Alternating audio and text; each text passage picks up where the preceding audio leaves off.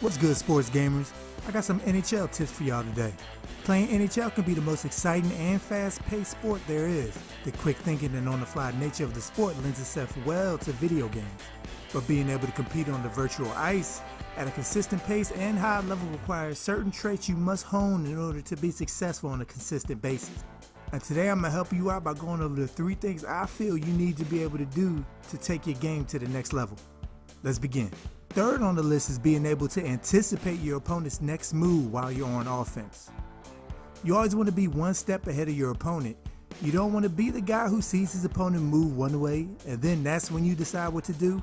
Oftentimes it will be too late to adjust and you're already laying on the ice.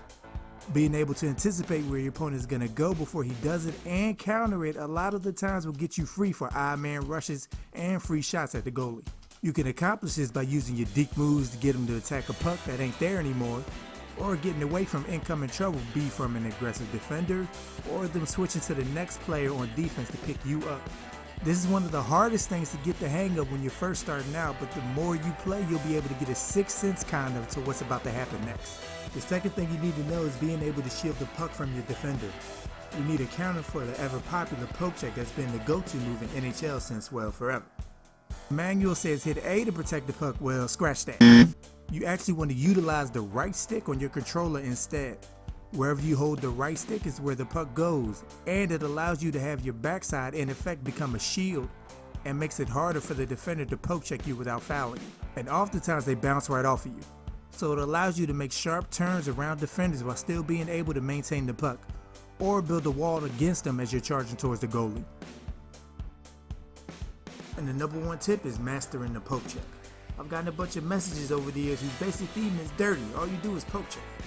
Well, it works and is your best weapon on defense, but EA has made it more risk-reward over the years, which I do like.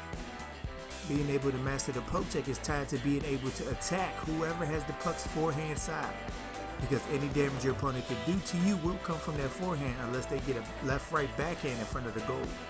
So the puck eventually will be exposed to the forehand before they shoot otherwise.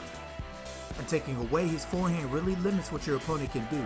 Coming inside, the defender exposes the puck even more and the chance of losing it goes up because he's easier to hit. So you're basically pushing everything to the sidelines if he wants to maintain puck control.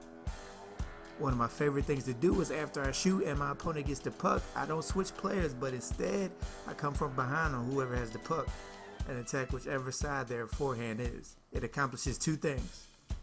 It forces your opponent to rush things because they see somebody coming from behind, and it also forces them to play more compacted because if they do bring the puck out, I can come from behind and steal it. Can't begin to tell you how many shots I've stolen just by using this tactic. Alright guys, let me know if any of these tips have helped you out, and if you have any questions, please leave it in the comments. Thank you all for watching and be good, y'all.